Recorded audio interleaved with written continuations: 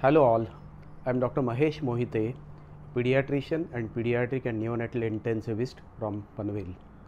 Today we are going to discuss about oliguria, a measure of renal health. We need to understand kidney is a very sensitive organ in disease state, and every intervention in critical child, including the disease itself, is a potential risk factor for kidney injury.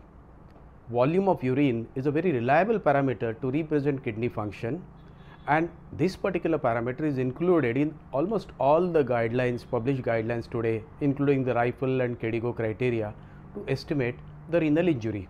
And this is easily available parameter, may it be OPD, may it be at house or in the hospital, to monitor the renal function. Before we go into that, we need to understand basic physiology. The kidney gets about 20 to 25% of the blood volume coming out of cardiac output, and a mature glomerulus filters the incoming blood of almost 80 to 100 ml per meter square per minute. Of the filtered volume, 99% of solute as well as waters are reabsorbed at various segments of the tubule, and only 1% of this glomerular filtration is excreted as urine every day. Normally, a healthy adult with a normal heart and kidney passes about 1.5 to 3 liters of urine per day, depending upon the fluid intake, and a healthy child would pass about more than 2 ml per kg per urine, 2 ml per kg per hour of a urine. Then what is oliguria?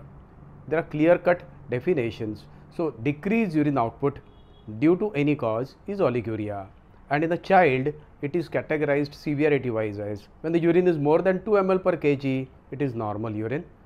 If it is 0.5 to 1 ml per kg per hour, it is oliguria, and if it is less than 0.5 ml per kg per hour, it is to be labeled as anuria.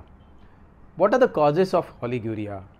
Grossly, when we see from our medical understanding, they can be categorized as pre-renal, that the disease prior to entering the blood entering the kidneys; renal, that means the renal injury itself; and post-renal, which predominantly are the obstructive uropathy. How do we evaluate all these pathologies on the history? So basically, pre-renal conditions will obviously coming with the underlying pathology which are giving rise to decreased volume, either true decreased volume of blood or less volume coming to the kidneys due to various causes. So true decrease in the volume will be something like fluid volume loss of a gastroenteritis or vomiting, loose motions, etc. A blood loss like hemorrhages. It could be a capillary leak syndrome in a serious critically sick child like say dengue capillary leak syndrome or septic capillary leak, or it could be due to low osmotic pressure, as in cases of nephrotic syndrome, where the low osmotic pressure will reduce the intravascular volume, hence decreased volume coming to the kidneys, so decreased output. It also, these are true decreased volume, but there could be pseudo, in the sense if the stroke volume is less or there is any obstruction to the cardiac output, then like there is a congestive cardiac failure, so that also, or myocarditis, they will lead to oliguria because there is decreased volume of blood going to the kidneys. It could be obstructive shock, or it could be a distributive shock like septic shock itself, which can give rise to decreased volume to the kidney, hence the decreased urine output. It could be renal conditions, common being the glomerular pathologies directly. The most common perhaps in a pediatric age group is post-streptococcal glomerulonephritis, or there are many complex pathologies like focal glomerular sclerosis or membranoproliferative glomerular cirrhosis, etc. Most of those end stage renal disorders with oliguria are due to direct chronic renal injury, or the third category being post-renal, which as I said is because of obstructive uropathy. What to look for in a clinical examination when it comes to oliguria? When the presenting symptom is oliguria, how you are going to evaluate clinically? So when definitely you have to look for the features of the diseases causing pre-renal disorders. So you have features of gastroenteritis, dehydration, hence hypovolemia. There will be features of shock. There will be features of congestive cardiac failure. There may be associated features of dengue, a sick looking child with edema, puffiness, or it could be a playful active child with a puffiness like nephrotic syndrome. There could be clinical features of renal disorder giving rise to oliguria, which will manifest with hypertension, hematuria, anasarca, or features of systemic disorders which would give rise to renal injury like vasculitis syndromes or arthritis, wherein you will think of connective tissue disorder like SLE causing nephritis.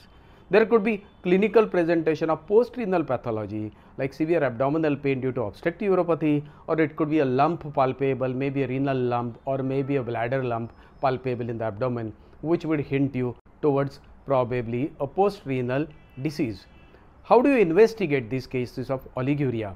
In most of the cases, causes are identified by good history and a good clinical examination, which we have already. So, basically look for the features of renal disorders or look for the features of pre-renal or hypovolemic disorders. They will hint you towards the respective pathology.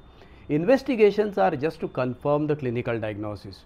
We still do lot of investigations to find out exact pathology, and those investigations may involve the hemogram, a general hemogram. A plain CBC may hint you towards likely pathology, a severe anemia which is normostatic, normochromic on the background of a chronic renal disorder will be like confirming the diagnosis, and there are many others like that in the hemogram.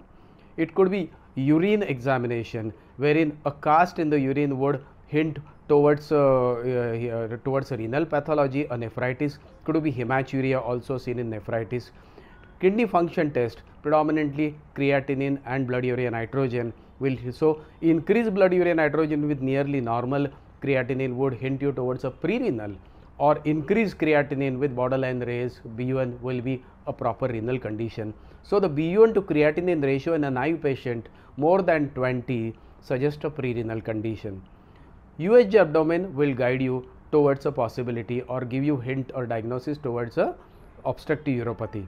Then you need to do the condition specific investigations, as you are suspecting suppose a dengue as a pre-renal cause, and NS1 confirm the diagnosis, or urine PC ratio, protein creatinine ratio would hint you towards a probable direct renal pathology.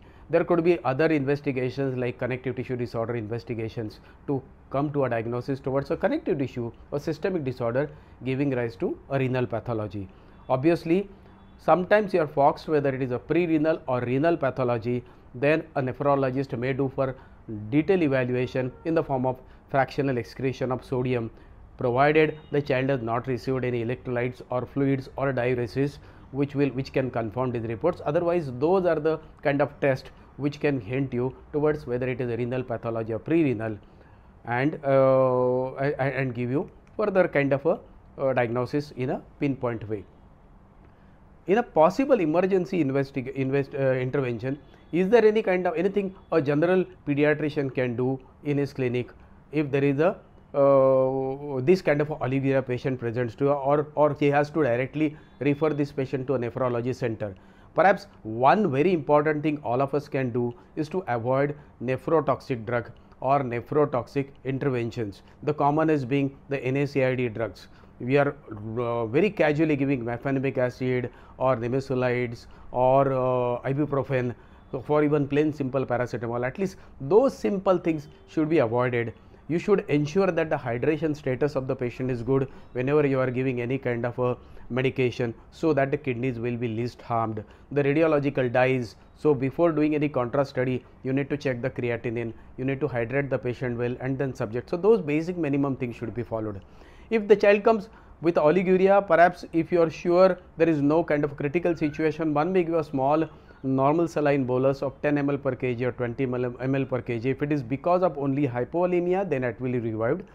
Albumin, in case of nephrotic syndrome, one may try giving albumin followed by furosemide to have a diuresis. In case of nephritis, so Asian, we may come with a kind of oliguria where a single dose of diuresis can be tried.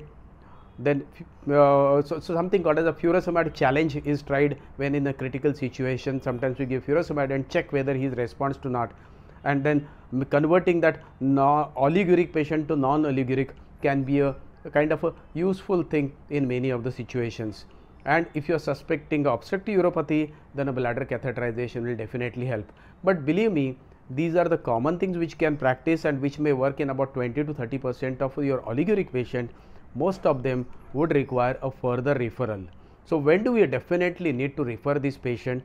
Obviously, when you are suspecting that child is definitely oliguric for a significant time and is likely to require a nephrology opinion or a renal replacement therapy.